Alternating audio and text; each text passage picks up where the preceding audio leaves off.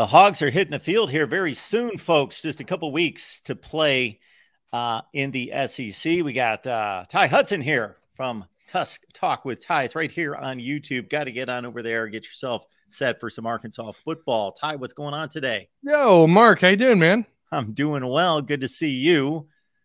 Always straight off the practice field. Yeah. Nice. Yeah. I've only missed 2 days of fall camp. Just prior obligations, things I had going on. But it's been a mixed bag. We actually had some pretty good weather earlier in the week. We had cloud coverage and a nice cool breeze. I don't think it broke, but about 76, maybe 78 degrees. It was nice little cool breeze. And then it went away. And now we've got this we're back into the typical Arkansas August weather, which kind of sucks with the sun blaring down on everybody. I feel for those guys in the pads, man.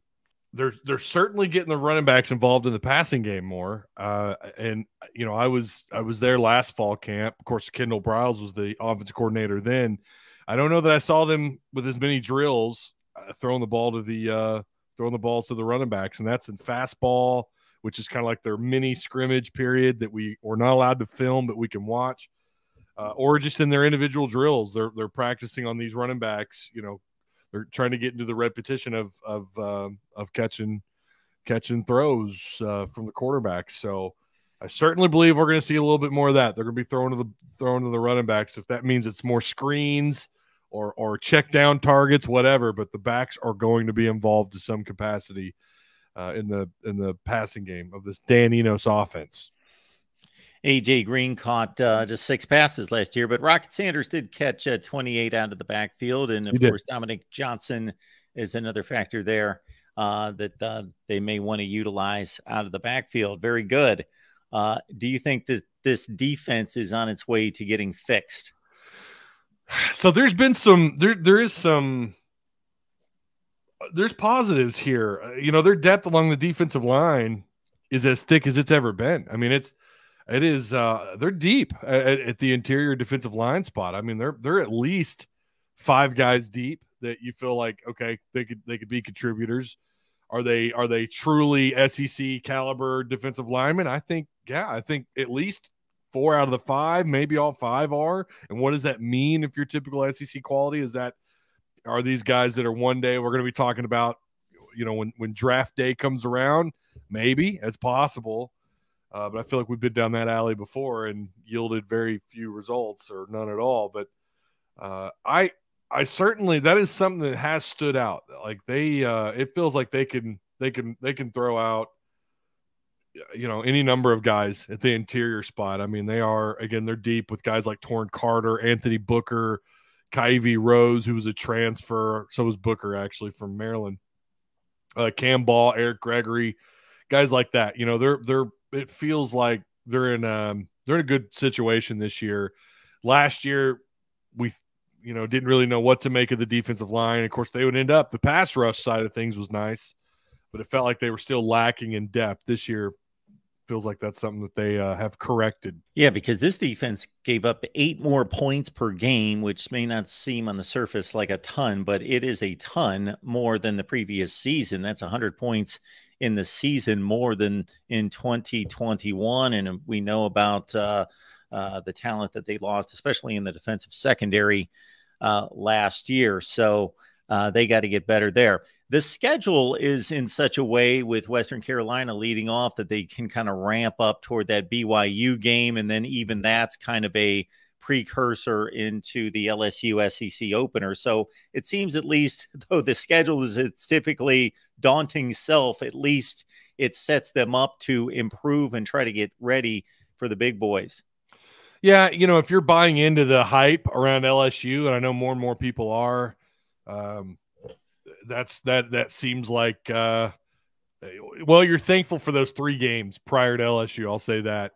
I think they should run through all 3 of these first 3 opponents, assuming everything that we've seen through practice translates onto the field during the regular season. Of course, we all know we don't know until we know, and that's a saying actually a friend of mine, Tim, says often. Shout out to him. He's a viewer of both of our content.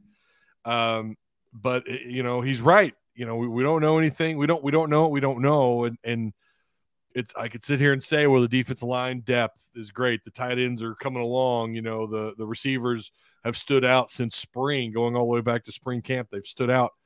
But if it doesn't translate onto the field, then what does it matter? But I think if it does, they should run through these first three opponents. Like what they did to BYU at BYU last year, I think is something that they could replicate this year, that they could do at home in Fayetteville. And then LSU, again, if you're buying into the hype, I've seen people, reputable people on Twitter, put them as high as in the top 5 in college football. And I do believe they're going to be good this year, but I will say, you know, last year, and last year was last year, but they walked into Fayetteville and barely beat an Arkansas team that was without KJ Jefferson, that same team that went 6-6. And also some of the things that have transpired in the offseason for them here recently. I don't know. I'm not really buying into LSU as a top 5 team, but are they going to be a typical ranked, or at least a ranked high caliber opponent? Absolutely. And then you go on to A&M, and it gets pretty rough. I mean, you're on the road to Oxford, you're on the road in Tuscaloosa, and then you're back home on October 21st against Mississippi State. And then you're back on the road a little while later against Florida down in the swamp. So, yeah, it's a daunting schedule, and it's one that, man, you've got to have that depth. You got to have quality depth, and bring your A game to every one of these. I don't think that there's a week where you can afford to bring your you know, anything other than your A game, or you're in for a losing streak. LSU in the top 5 in the preseason AP and coaches polls. So that's what people are expecting. Right. Of course, they get challenged right out of the gate against Florida State in Orlando on Sunday night. So for Arkansas fans, in playing in this division, and especially this season, shoot, Alabama, by Alabama standards, is not supposed to be a juggernaut, but they're a juggernaut by anybody else's standards. They just have to figure out who's going to play quarterback for them. LSU, again, loaded with talent, but haven't achieved much, this particular group. Do Arkansas fans go into the season thinking if things break right, there's a path to a Western Division championship? I would just hate to start a season thinking we want to get to a bowl game. Otherwise, there's really no hope of aspiring to be anything beyond that. Well, I can say, listen to local radio and reading Twitter, which I know you're not supposed to do, but I do it anyways. And some of the screenshots and things I see from message boards, it seems like the casual Razorback fan just wants to get back, you know, to that 21 stature where you shocked you shocked college football when you won 9 games. You know, you beat Penn State in a bowl game. You won 8 regular season games, which they weren't supposed to do. You know, I think most people had them at about 6, maybe 7 wins, and they go out and they finish 8-4. And I think fans just want that expectation back, similar to the way it was when Houston Nutt was here, which is so strange to say because they fired him after just winning 8 games a year. You know, he'd won 18 games in his final 2 years, and they, you know, of course, they ended up hiring Bobby Petrino to take his place. We all know how that worked out, but it seems like Hog fans, for the most part, want to get back to that, you know, where 8 wins is within reason and maybe anything beyond that. Now, I don't speak for all Razorback fans, but just from what I've seen, that kind of seems to be where most people have drawn the line in the sand. Like anything less than 8 wins is going to be a disappointment. You know, again, I'm not giving my wins and losses away yet until the week of, till they get ready for Western Carolina. But I get where they're coming from on that. And I think that that's okay for Hog fans to be in that frame of thought or frame of mind. You know, we ought to be in that 8-win category. You know, of course, there's the other side of the argument, which is, why do you feel like you should be anywhere near that? I mean, you know, you won 3, 8, talking about regular season wins, and then 6. And prior to that, what did you do, right? The prior 2 years when Chad Morris was here, what did you do? Brett Bielema's last year here, what did you do? Why do you feel like you should be in that 8-win category? Well, because Arkansas's done it before. They were at a level, again, I just said they fired Houston Nutt because he wasn't You know, he wasn't winning more than 8 or 9 games a year.